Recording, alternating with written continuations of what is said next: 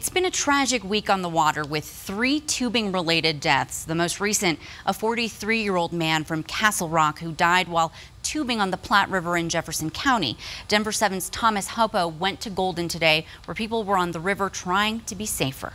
There's not a more perfect time. Wonderful day. The river's pretty fun. To come to Clear Creek. We've been here about an hour and a half. Swimming, anything just to get them out of just being in front of that screen.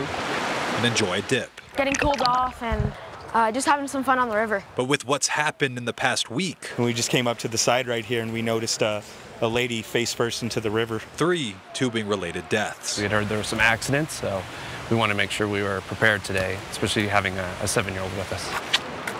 I'm a nurse, so I see a lot of drownings, and that would have scared me. It would have brought it to reality a little bit closer. Even though a lot of people are out here in the water having fun, they need to be safe when they're here, even if it's shallow waters. People are being more cautious after a sudden spike in these types of accidents. I got my life jacket. And I should have worn one too. So no, definitely needed, and maybe even a helmet, because I hit my head. Better choices to have a better summer in Golden. Glad to see that everyone's being safe and Thomas Hopo, enjoying themselves. Denver 7.